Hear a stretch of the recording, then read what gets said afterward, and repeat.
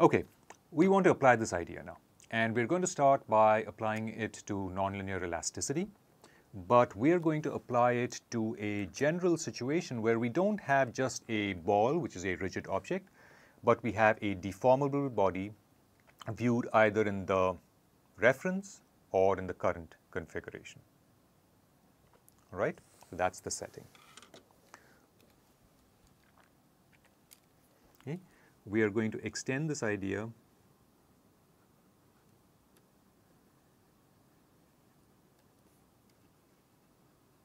or I should say these ideas to elastic, which means of course deformable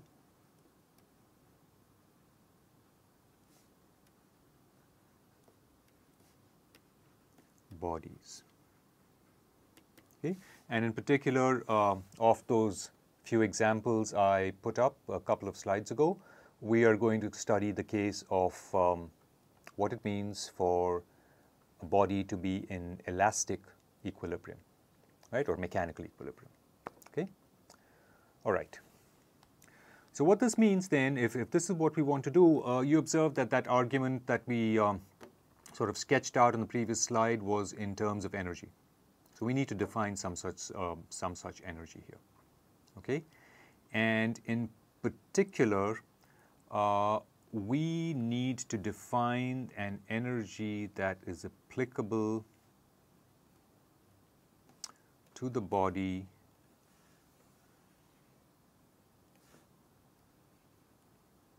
to the whole body, right? Okay, whether it's here or in its current configuration.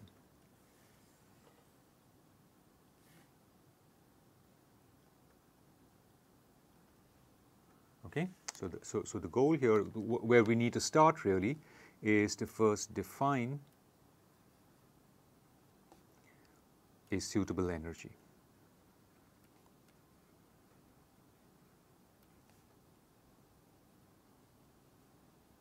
Okay, right, just in the context of elasticity. Define a suitable, so let me say that, define a suitable energy for an elastic body.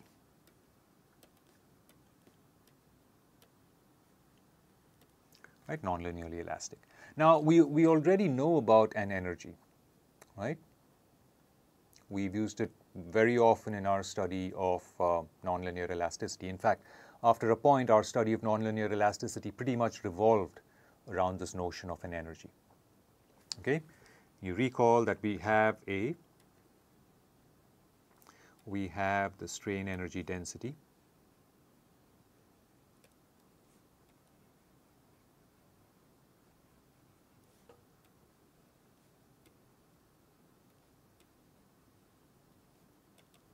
Okay, psi, and in general written as a function of f. Of course, we know things beyond this, right? Though I'm writing it as a function of f, we know that all our our fundamental requirement of material frame invariance holds, right? So though I'm writing it as a function of f, we know that it's a special function of f, and we know how to write all that special aspect of it, right? So let's assume that all of that holds. Okay, all right. Now, so we could go ahead and write this as psi, which is okay. Just for the moment, I'm going to write f as isotropic tensor plus displacement gradient. Okay. Now, we may look at that in the reference configuration or the current configuration, right? We may consider it in either setting. We know that f goes between the reference and current configurations. Okay, but you note that since we're talking about this, since what we've written here is the strain energy density, we are really talking about the energy per unit volume in some little neighborhood of our position, either in the reference configuration or the current configuration.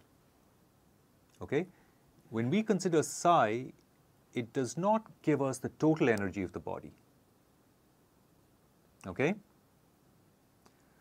Now, of course, you've probably seen how to get around that minor impediment. You may say, well, that's no problem. We just integrate it over the body, right? We get the total strain energy, and that's right. Okay? So, to get total strain energy,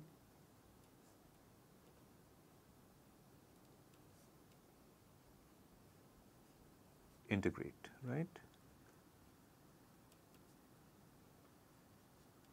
over omega naught. Okay? In particular, you may say, well, let's just do that, right? You may say integral over omega naught, psi function of f d capital V, right? That gives us the total strain energy. Right. Now, it turns out that when elastic bodies are at equilibrium, they are at equilibrium or not, depending not just on the strain energy, but also on the forces applied to the body. In particular, if we have a traction boundary,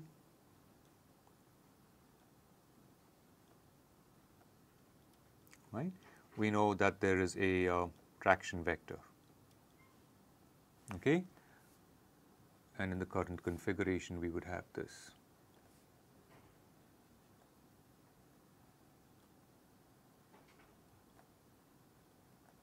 Okay, and we know that that traction vector is fixed, right? Okay? Right. Or actually, sorry, capital T here would have to denote the total force, right? So that's the total force on that area vector. Okay? And this would also have to write here that this is the force on little n dA, right? And we've studied about the implications of all this. So it turns out that we need to include that effect. Not only that, but we also need to include the fact that there is a body force. Okay?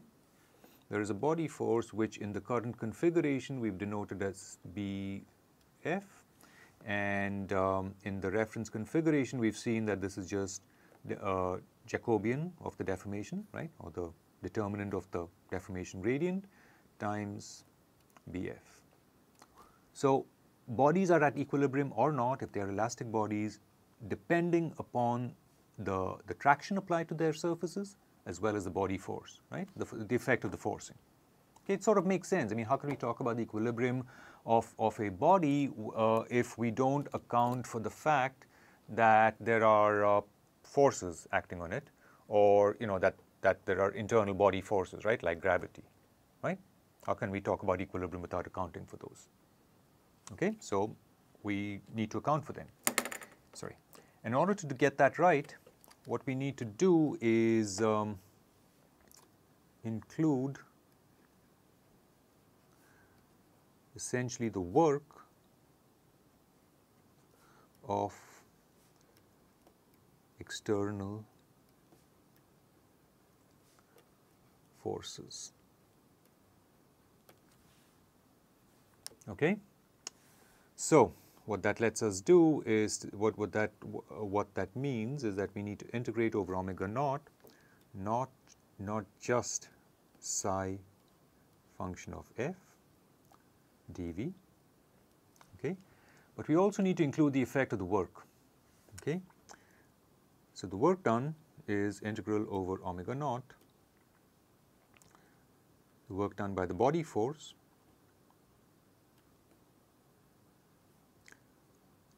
is that, where u is the displacement. Okay, and I have j Bf because I'm talking of things in the reference configuration, minus integral over the traction boundary of T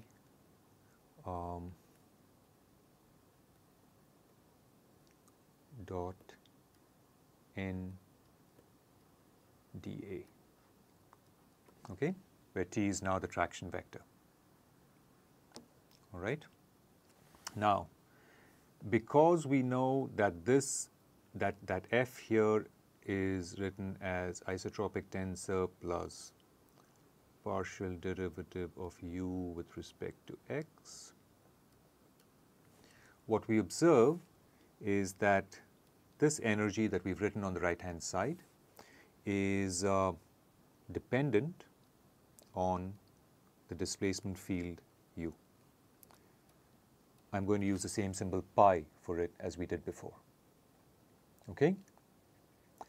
There are some things I need to say about this energy we've written. Let me say that in a few remarks. Okay. What we've written here is another version of a thermodynamic potential. We first saw a thermodynamic potential, the Helmholtz potential, when we studied thermomechanics. Okay? This is a thermodynamic potential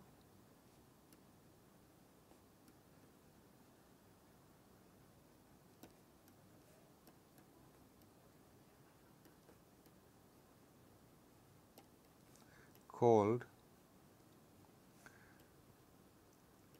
the Gibbs potential.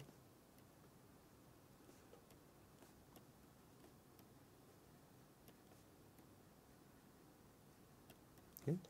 Also, just like the Helmholtz potential, it's often called the Gibbs free energy.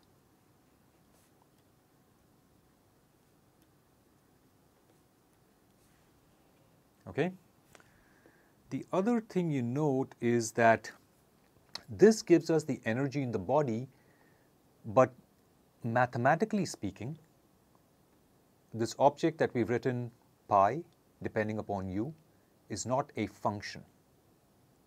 Okay? It is a functional.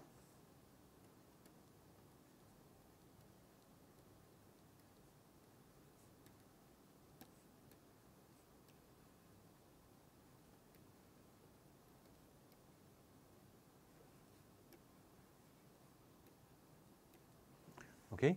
And the difference between a function and a functional is that whereas for a function, you could work with, a function, say f of x, right? How does a function work? It takes a point value of x. It says, okay, you give me an x, you give it a value of x, and it gives you back the value of f, right? So you may say, if that is x here, then that is the value of f I get, okay? And maybe your function was that, okay? A functional is different, okay? In 1D, it is as if you need to know, in 1D or maybe, or in 3D, or even in 3 dimensions, right? In 3 dimensions, a functional is an object to know which you need to know an entire function u, okay? All right? So a functional, pi is a functional of u, okay, where u, in this case we know that u is it can be a function of little x in time, right? U itself is a function, okay? What this means is that to evaluate the functional pi, it is not enough to just have a point value of its argument, like we have in this case, in the case of a function, okay? Whereas in this case, we have a function f of x. This is very different. Pi is a very different object, okay? For pi, in order to evaluate pi, you need to know the entire function defined over the entire domain, okay? What this means is that to evaluate pi, we need u defined over all of omega naught, right? And maybe omega naught cross the interval 0 to t, right? If you're interested in time as well. Okay, so u is a mapping from omega naught cross the time interval, okay? And what we're doing is to draw its arguments from here, right? X comes from omega naught, little t comes from the time interval 0 to t. So u is a mapping from those spaces into the space of, into three-dimensional space, right? Into R3, because u is a vector. Okay? Now, it is common to recognize that the function u may have certain mathematical properties, right? Like by mathematical properties, it may be something as simple as saying, well, maybe u is polynomials, or it's exponential functions, or harmonic functions, or something else. Okay?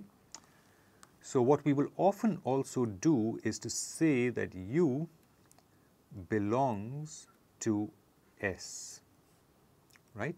Where S is what we think of what we mean by S is that it represents a function space. Okay? Example, polynomials.